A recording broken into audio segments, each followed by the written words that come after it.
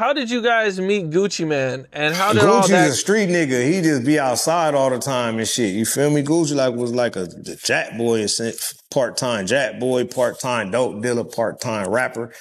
Gucci was a flash man. I knew Gucci before I knew Jeezy. You know what I'm saying? So Gucci used to always be in the clubs and shit. Gucci already be in the club on the wall looking at niggas with a drink and shit with his hat down and shit like that, trying to get him a victim.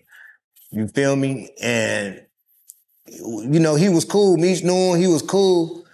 And he even used to try to get down with the mob, but Meech was telling niggas like, nah, man, that nigga be out here robbing niggas and shit. You feel me? We can't have no niggas that's known robbers getting down with the shit. It wasn't like he was just no robber, but niggas know that he gonna get down on a nigga, you feel me? Type shit. So Meech just kind of wasn't doing that at the time. So he always been a friendly, you know what I'm saying? Always been the homie. So when they made So Icy, we was promoting Jeezy. It's Bryce Davis on the check-in. And we got Blue Devainci, a member of the Black Mafia family, speaking on why Gucci Mane was never a part of BMF.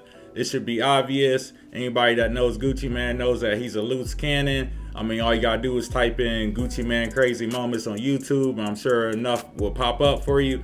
You know, in this clip, he mentioned that he was a robber, a jack boy, and you know, as they say, there's no loyalty amongst thieves. So, you know, you can't have people like that in a group. If you're out here getting money, that's never gonna be successful. I mean, not to say that he's, you know, not tightened up now, but before that last prison bid, Gucci Mane was out here wilding. He definitely changed though. You know, he proved over time that, you know, he became a better person, became a father, got married, you know, etc. So he's definitely doing his thing now. But back then, boy was wilding. He had an anthem for kicking doors, kick a door, you know, you can YouTube that. So obviously he was on that jack boy shit, and that doesn't work when you know, trying to put dudes together to get money. Shoot, back in the day, everybody wanted to be a part of BMF. That's just a fact.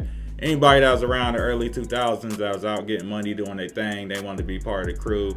That's the only time we'll probably ever see something like that. You know, we'll probably never see nothing like that again in our lifetime. So, you know, just gotta appreciate it for what it is. But anyway, if you liked the video, make sure you like and subscribe.